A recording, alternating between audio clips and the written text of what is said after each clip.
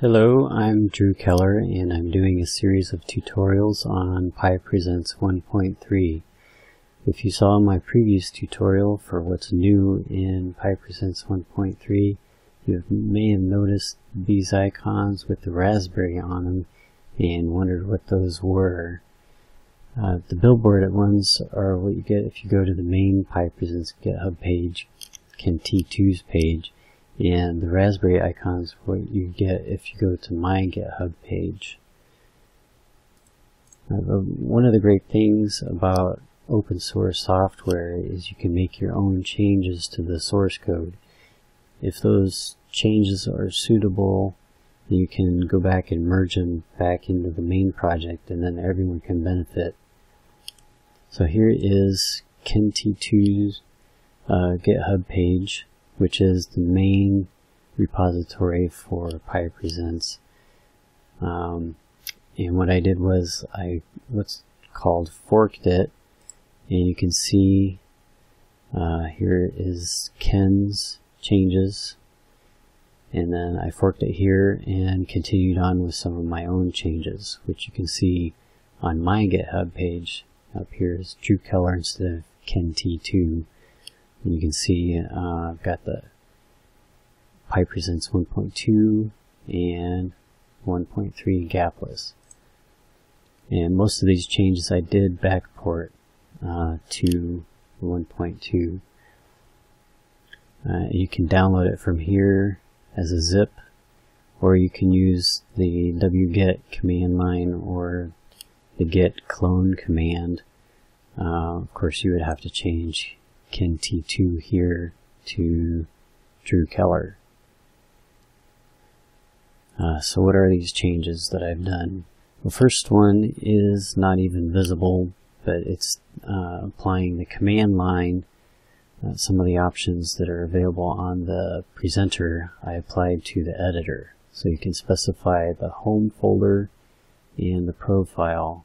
And that's a huge help for anybody who's opening the same profile again and again, like a developer. I can open it dozens of times in one sitting.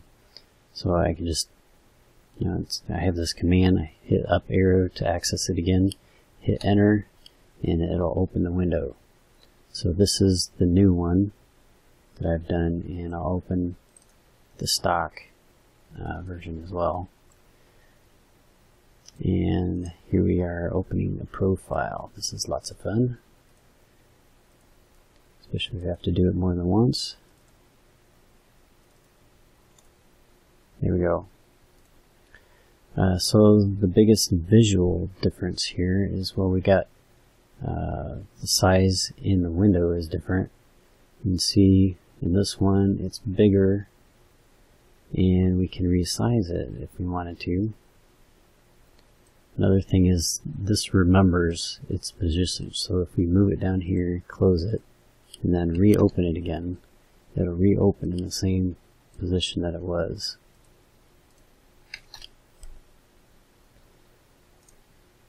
Another big difference here visually is we see the shows list right here, and it's taking up all this space. So if we have a lot of shows, you can see more of them at once, whereas over here we have the shows and the media list. So where are the media lists over here? Well, they're the tab. And if we select a show here, it automatically selects the correct show, or the correct media list, back in the background, and subsequently the tracks that you're looking at apply to the show that you have selected. So you can select a show, automatically updates tracks. Over here, you select a show, nothing changes for your tracks. You have to remember to select the correct media list in order to see the tracks for that media list. Now, one thing that's flexible is here you can select the media list individually without the show move around, but over here you can select the media list and it will move the show around, but keeping it synced is a lot bigger feature that I use all the time. One of the differences that you don't really see, it's more of a background thing, is the original one is based on TK controls, and mine is based on the TTK, which is a newer type of control, and they're based on an overall style instead of configuring each one individually. And I find that the TTK behaviors are more consistent with other controls that I'm used to as well, say on Windows. I spent some time adding keyboard control as well. First of all, one of the things I do all the time is edit an item, and now we can edit by double clicking instead of selecting and then clicking the edit button. You just double click on something. That applies for tracks or for shows. Okay, so for the keyboard control, once we have these open, I can hit escape here, and it's the same as clicking on the cancel button, or I can hit enter, and it's the same as clicking OK and saving the changes. And of course, if you're in a multi-line box, clicking or hitting enter puts a new line instead of saving the changes. But if we're in a regular control, you hit enter and it closes it. Another thing that's accessible now with the keyboard is the menu. So if we hit Alt-P, we open the profile menu.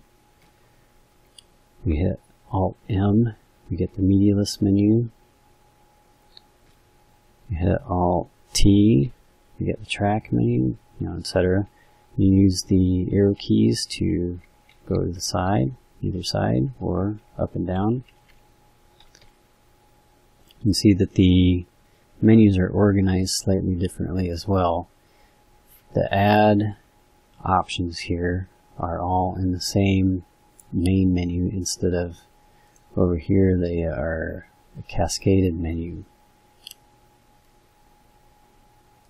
And this track menu, the same menu is accessible down here. When you have a track selected and right click on it, you get the same menu there. Or if you click in on blank space, you just get the add portion of that menu. And if you press Shift plus, you also get the add menu. You can delete a track by simply hitting the delete key instead of having to go up to the track menu and click delete. There's also a delete button here on the side, but most of the time I hit the delete key on the keyboard. Another thing I did was try to make messages like this more user-friendly. This one, it is actually telling me which track it thinks it wants me to, or which track it thinks I want to delete, instead of me having to guess from it. Say if we go over here and hit delete, it doesn't tell me what track. I have to actually look and see, okay, it's this red one.